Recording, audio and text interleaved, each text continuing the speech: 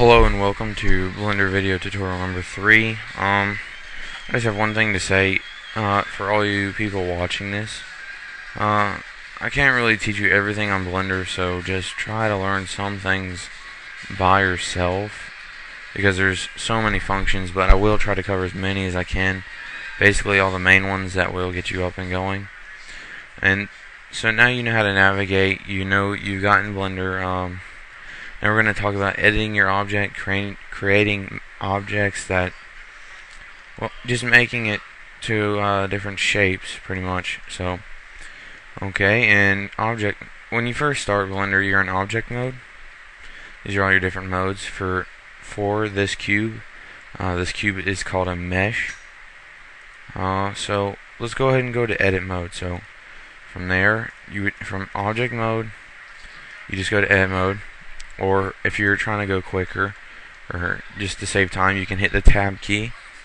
And when you hit the tab key, it'll bring you into edit mode. Okay. So you're in edit mode, you're looking at this, and you have no idea what this is. Okay, this is your cube that is now grabbable where all the points meet. These are your vertices, the little dots, I guess, that make up your cube in all the places. They're just points in space that join together in other areas of space that create a face between them. And that's pretty much how all the objects, or all meshes, will pretty much be created. Alright, when you're in edit mode, you can edit a few ways. You can hit the G key, which I've been doing, and move these verts around. But what if you don't want to move a vertex around? You want to grab this entire face and move it.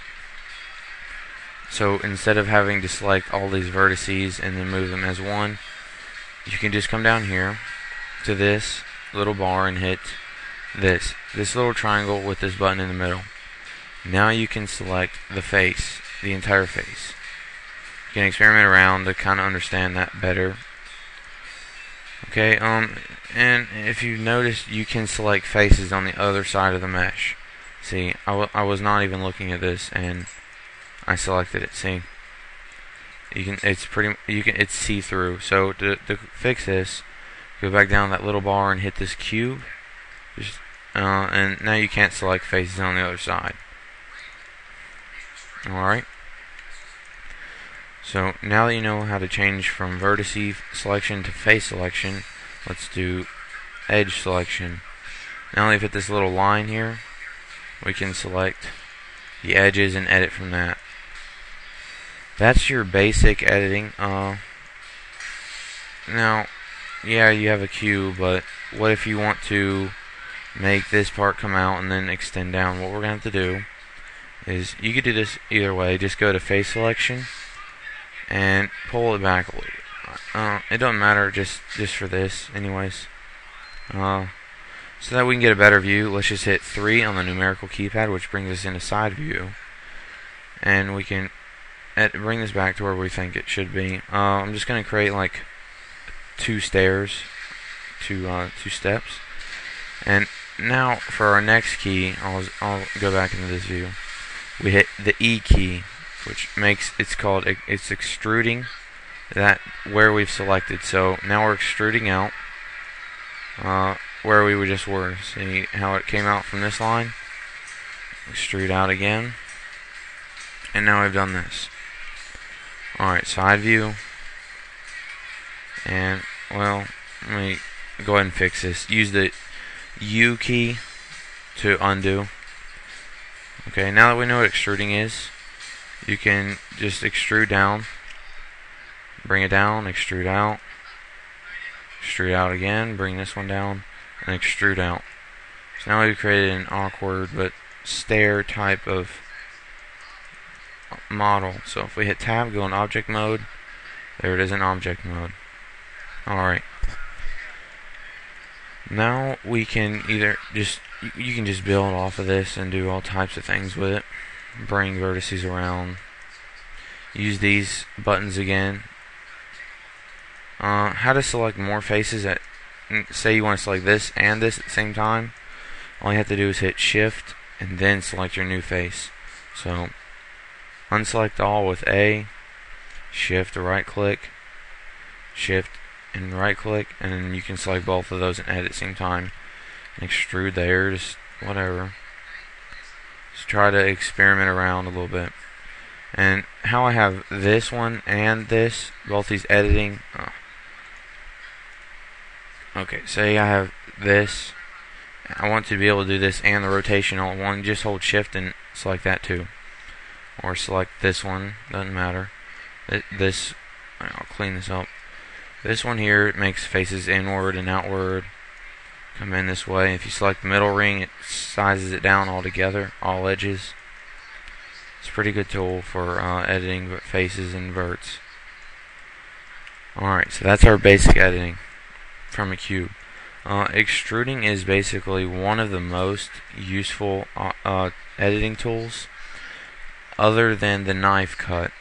Knife cut can be done by hitting the K key. Okay, so after you hit K, you get this menu. Just go ahead and hit, or you can experiment around with all these.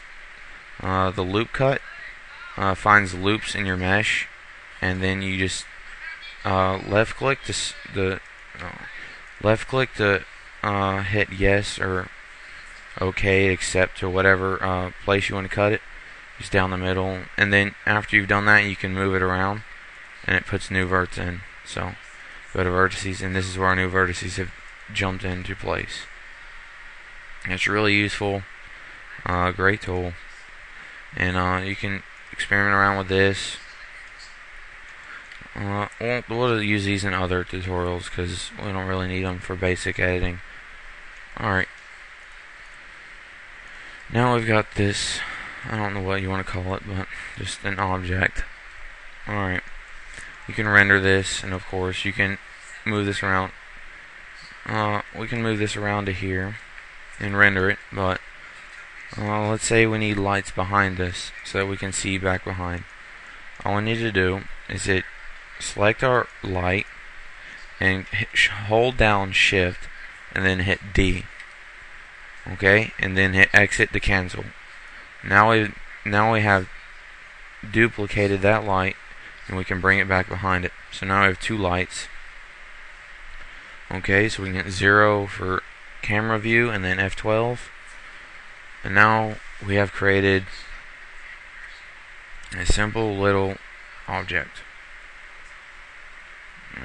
It's rendering a little slow because I'm capturing, but anyway, so that's pretty much basic as it gets.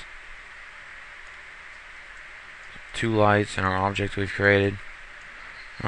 Next we'll get into how to make it change color, add color to it, and make different effects like glass and stuff like that. It's really cool.